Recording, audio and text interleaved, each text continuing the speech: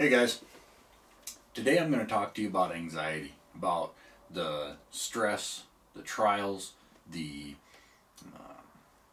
battles that we fight every day in our minds and in our spirit, and what the Bible tells us to do about it. We're going to talk about the right way to do it and the wrong way to do it, and I'm going to use a visual analogy. The title for this is Lessons from the Ammo Shack, and you'll see why in a little bit. But first, let's go ahead and open up in some prayer. Heavenly Father, Lord God, I thank you for this opportunity. I thank you for this means of the internet to be able to reach out to people and hopefully touch them with your word. Lord God, I pray that you would bless this little study that we will be doing together, Lord, and I pray that it would touch and teach everybody who watches it, Lord. I pray, Lord, that you would bless my words and give me wisdom in doing this video, and bless the ears and the eyes of all who watch and listen. And I thank you, Lord, in Jesus' name. Amen. All right, so our scripture is from Philippians chapter 4, verses 6 through 8. And it says, "Be anxious for nothing, but in everything, by prayer and supplication, with thanksgiving. Let your requests be made known to God. And the peace of God, which surpasses all understanding, will guard your hearts and minds through Christ Jesus. Finally, brethren, whatever things are true, whatever things are noble, whatever things are just, whatever things are pure, whatever things are lovely, whatever things are of good report, if there is any virtue, and if there is anything praiseworthy, meditate on these things." We'll go on to verse 9. "The things which you learned and received and heard and saw in me, these do, and the God of peace will be with you." The part of this passage of Scripture, to me, that puts the ball in our court, if you will, is the meditate. Obviously, we're supposed to pray, and when we pray, we need to be thankful for God. It doesn't matter what kind of situation you're going through, what the trial is, what the battle is. None of that matters as much as being thankful for the good things. And that goes back to the meditate on these things too, because no matter what we're dealing with, if we meditate on the good, if we focus on the good instead of the bad, it's going to help brighten our situation. If all we do is look at the bad, if all we do is get distracted in the weeds, then it does become very, very difficult to get through it. One thing that I think is interesting,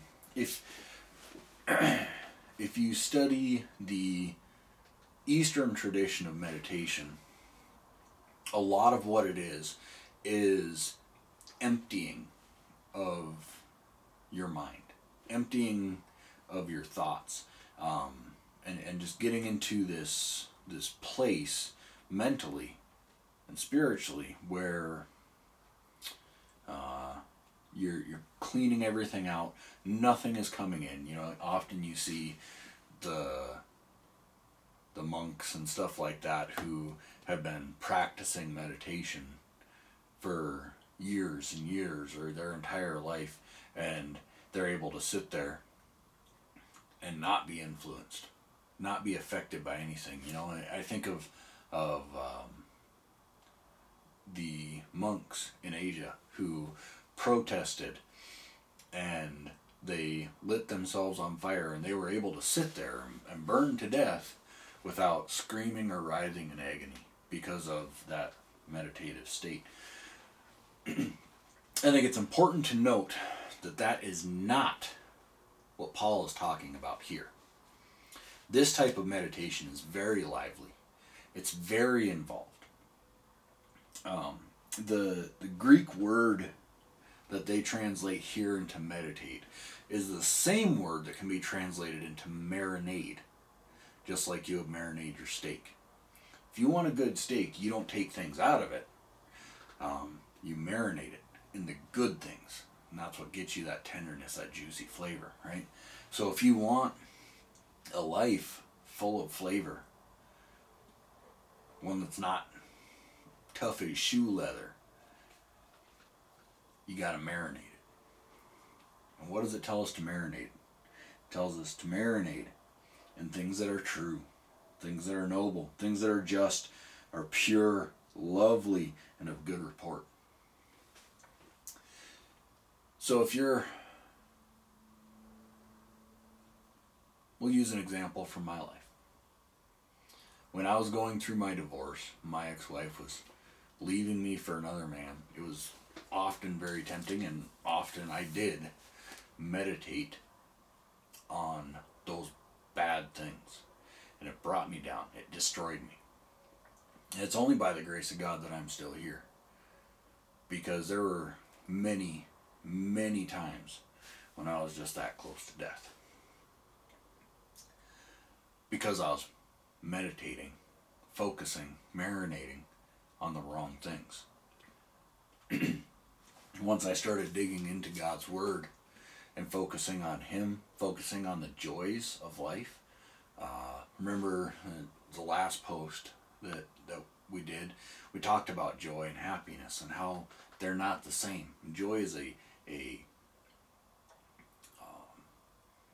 choice to live in no matter what your circumstances are, and happiness is just an emotional reaction to circumstances.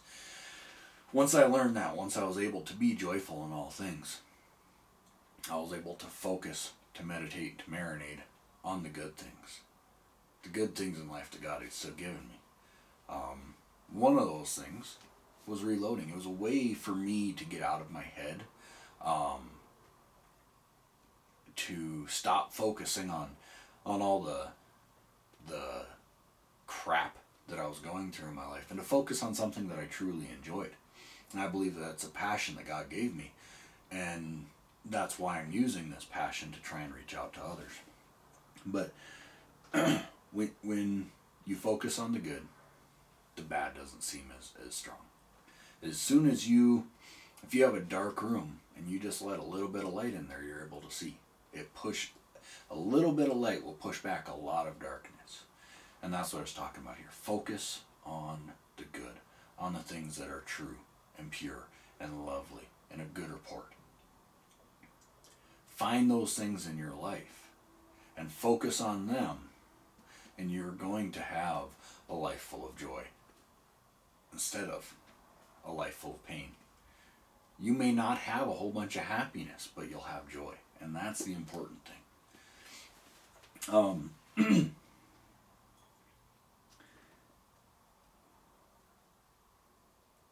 I talked a little bit about, we're going to do an analogy here with reloading. And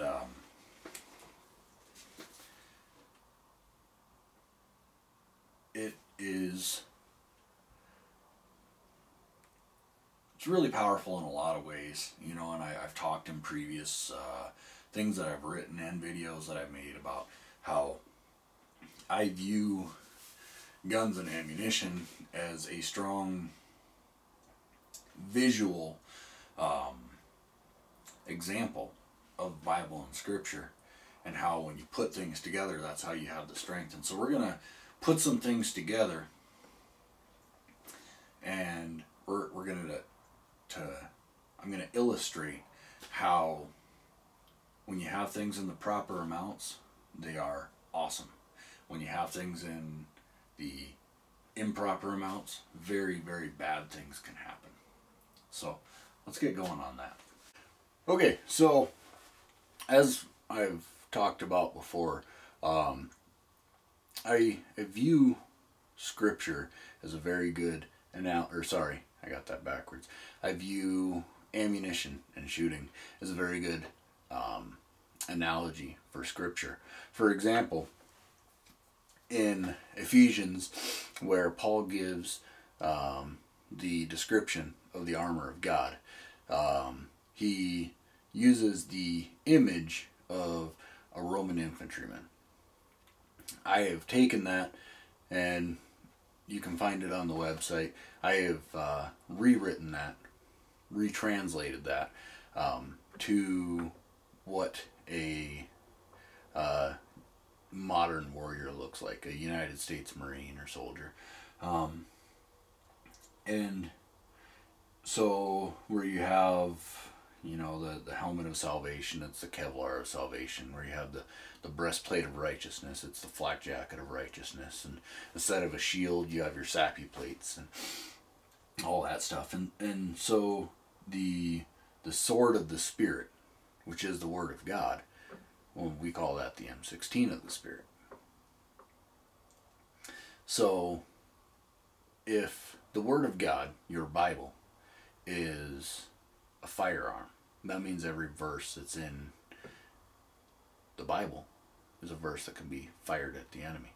But if you take just a bullet and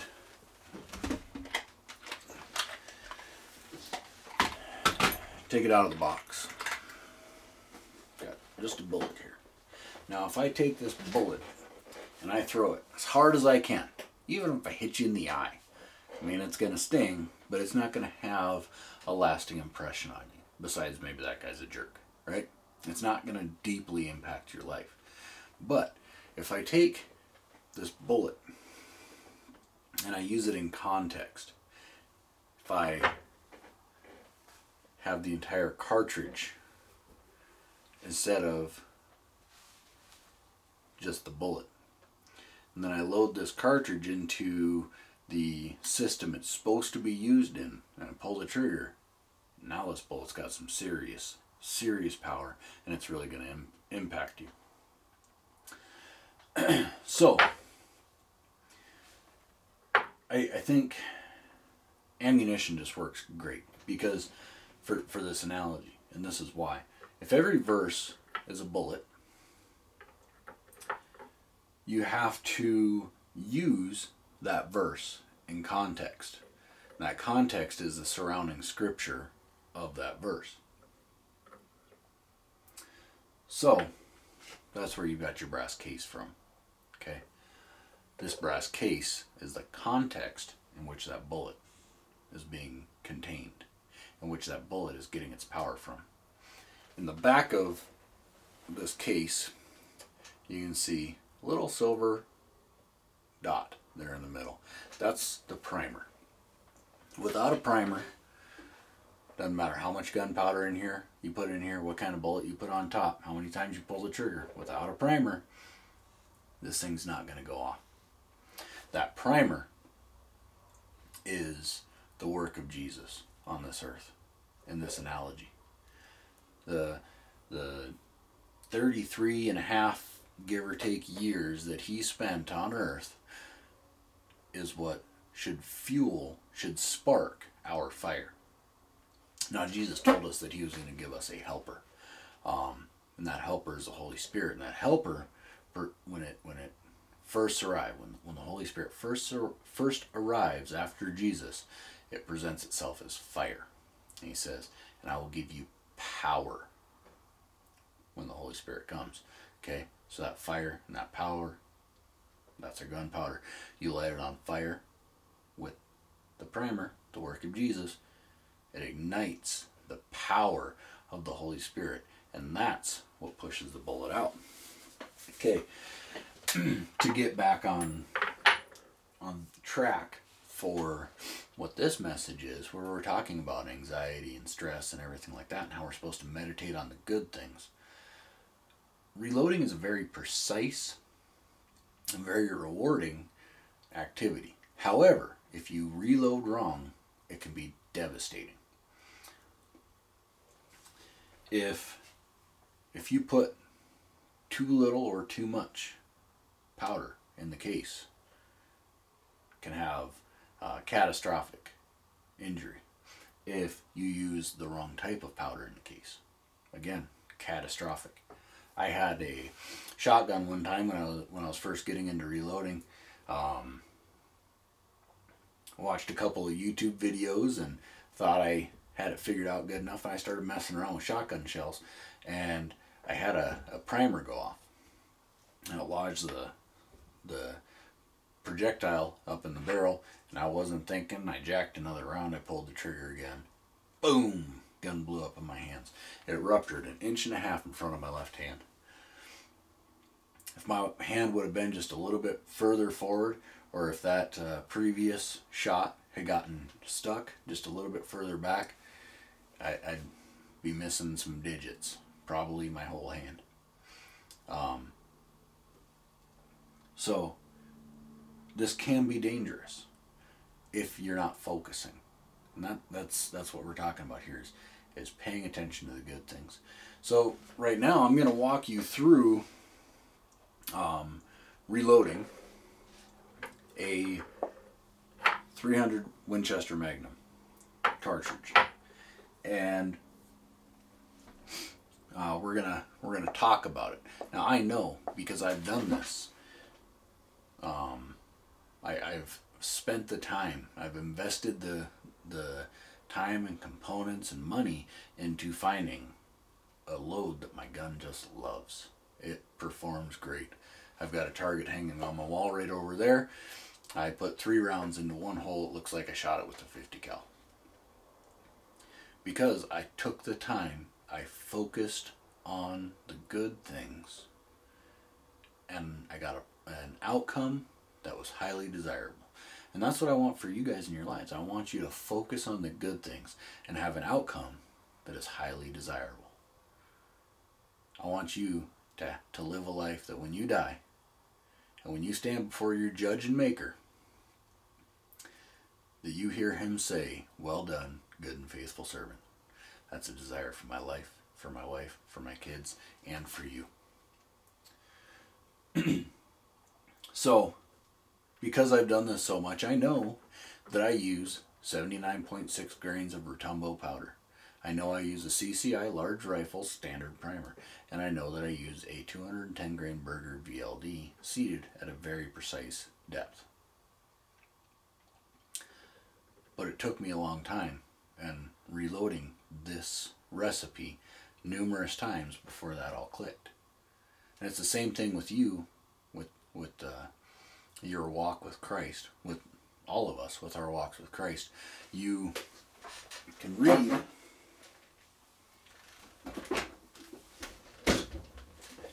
this and it doesn't always stick, right?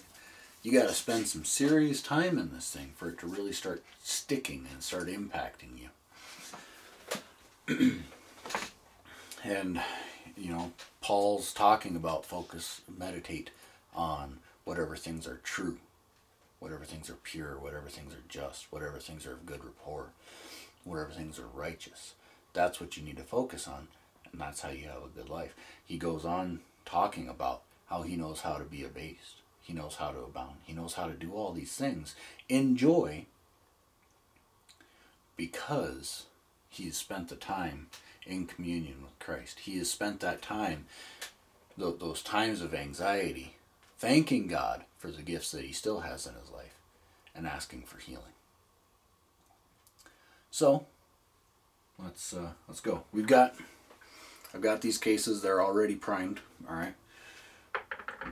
I've already metered out one load here. So we take our load of gunpowder,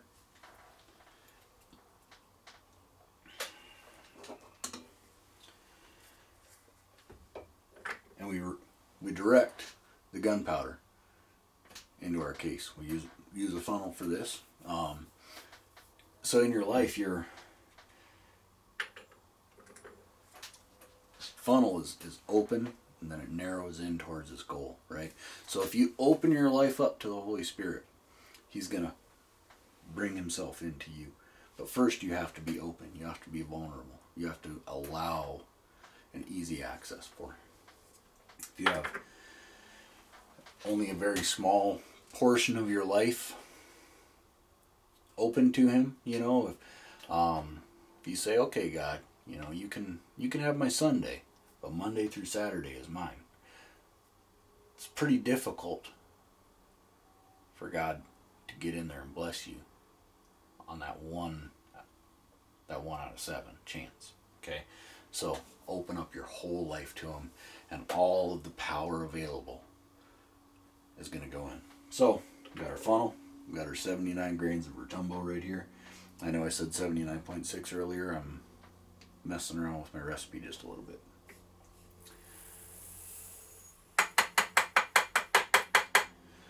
So put my powder in.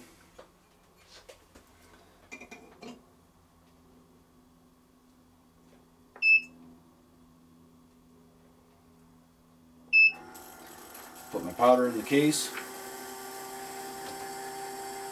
Set it in the press. And grab a bullet. Now, much like how God works in our lives, that gift that He's going to give you, it takes some pressure. It takes some reforming of yourself for it to work. So here too, all right, we've got the Holy Spirit in. Now we're getting the power, the vehicle that we're going to influence others through. Now it's getting pressed in. So you press it in. Now we've got a round that's ready to go. It's ready for battle. It's ready to do whatever the Maker desires to use it for. And that's the same thing, I pray, with you. When you open yourself up, when you allow the Holy Spirit into your life,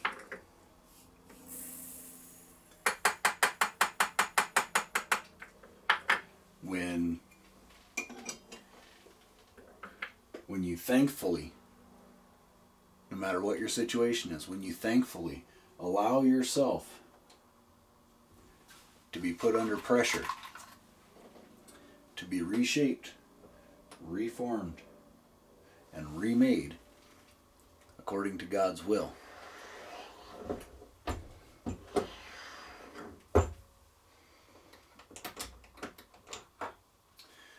you come out a new creation.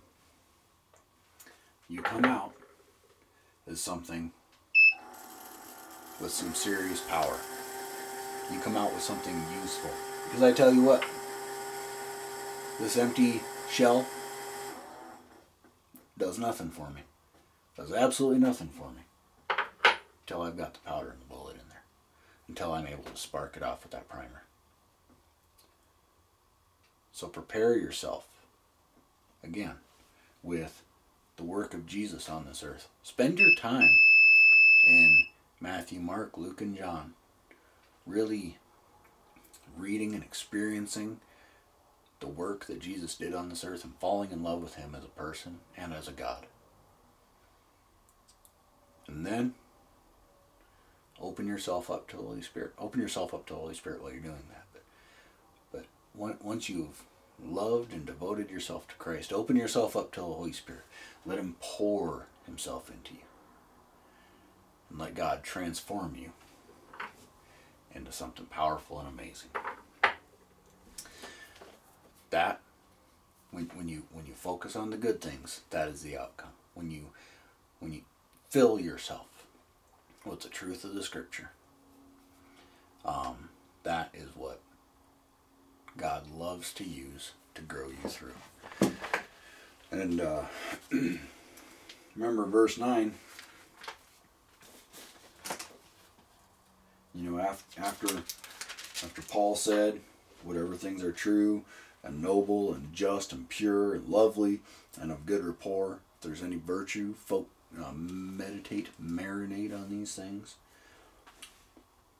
He goes on to say, the things which you learned and received and heard and saw in me, these do, and the God of peace will be with you. So he was saying, don't just stop with reading the Bible. That's a good thing. It's a great thing. But don't stop there. Find a mentor in your life. Find somebody who's walking a holy and just life with God. Someone who is on that righteous path and constantly allowing God to address them. Find that person that spiritually you want to be like and follow them. Pick their brain. Allow the lessons that they've learned in their life to be lessons that you learned in your life. That way you can learn those the easy way. You're going to learn plenty of lessons the hard way. But all through the Bible we see the teacher-student relationship being played out. And that's because it's important. So, focus on the good things. The true things. Not the things the world says are good, but the things that the Bible says are good. Get yourself a strong mentor. Allow the Holy Spirit to fill you and allow God to press you. And that, my brothers and sisters, is what's going to give you a powerful life. Heavenly Father, Lord God, I hope, I pray that this message influences someone. Lord God, I pray that as long as it's up on the internet, that people who need to hear this message will be brought to it, Lord God. And that each and every person who does listen to it, Lord, that they would get the message that you are trying to get across through me, Lord God. I pray that where I faltered, where I didn't make clear sense, Lord, I pray that your Holy Spirit would clarify for them, Lord.